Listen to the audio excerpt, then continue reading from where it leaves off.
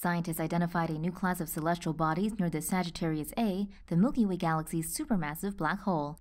According to the paper in Nature Astronomy, the 6 strange objects, named G1 through G6, orbit around Sagittarius A in circuits that range from 100 to 1,000 years. Citing the authors, the University of California, Los Angeles says that as the objects are close to Sagittarius A, the black hole stretches them out of shape and strip away their outer gas shell.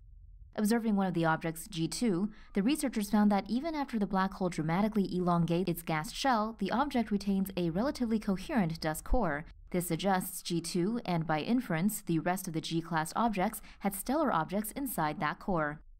Co-author and UCLA professor Andrea Ghez speculates that all 6 G objects were formerly binary stars that fell under the black hole's influence.